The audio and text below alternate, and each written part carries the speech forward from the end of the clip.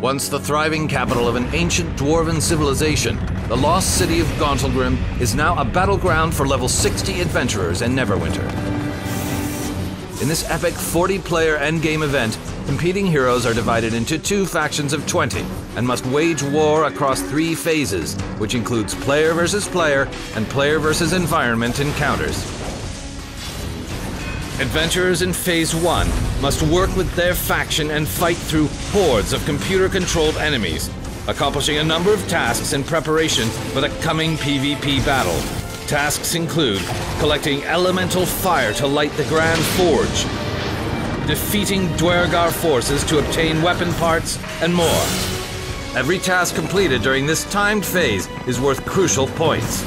The faction with the highest point score at the end of Phase 1 gains a significant advantage, a resilience buff in Phase 2. In Phase 2, the dueling factions directly engage one another in an epic 20 versus 20 domination match.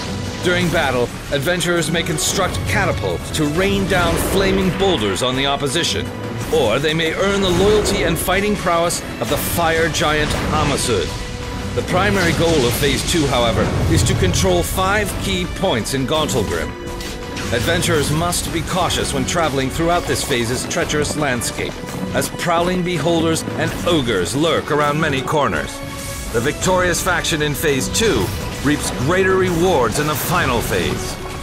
At the conclusion of the Phase 2 PvP match, the faction with the highest overall score earns the right to enter the Dwarf King's Crypt, an epic dungeon that rewards adventurers with Tier 2 equipment, the most powerful in all of Neverwinter.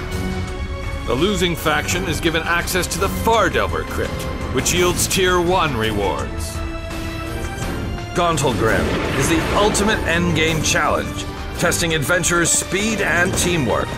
The battles are brutal, and the opposition is relentless, but the rewards are worth the risk for any dedicated adventurer in Neverwinter.